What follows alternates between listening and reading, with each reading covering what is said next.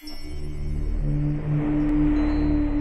environments you're about to explore in The Witcher 2 create a truly rich RPG world.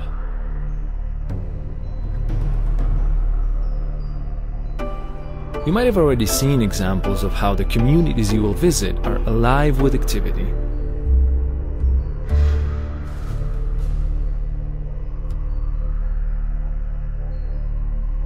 But that still leaves much more to see and experience. A wide range of distinctive locations and environments that comprise a cohesive and highly immersive world. Like every great fantasy saga, The Witcher 2 involves a journey that's both emotional and geographical. As he seeks to solve the mystery that threatens the northern kingdoms, Geralt will cross multiple realms, each with its own landscapes, architecture, and climate.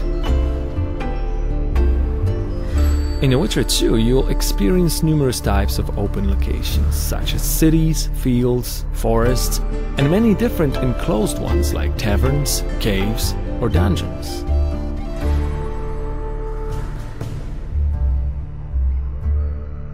To hold players in the game world, every single place they can see has to look and feel exactly right.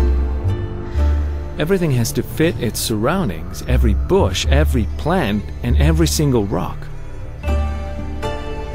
So, for example, before placing the trees in a particular location, we considered things like the terrain, the humidity, and the sun and wind conditions, and only then we could choose the proper types and decide exactly how each one should look.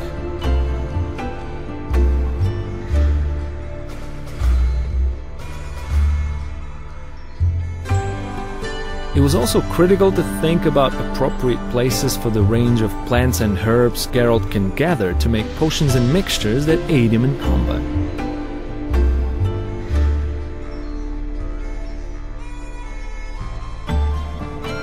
Similar demands arose for other locations like places of power and monster nests. Each one had to fit the area where it's found, as well as the gritty, dark feel of the world as a whole.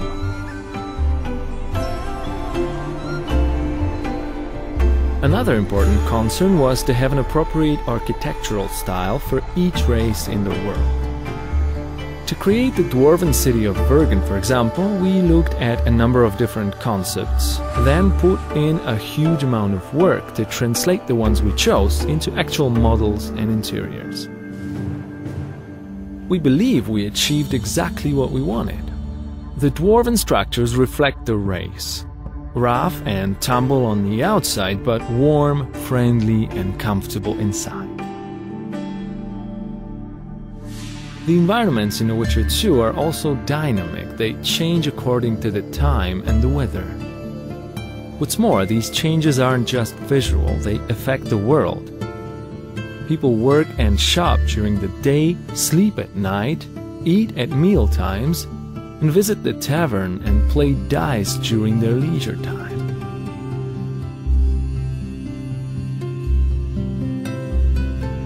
When it rains, they take shelter and sometimes complain.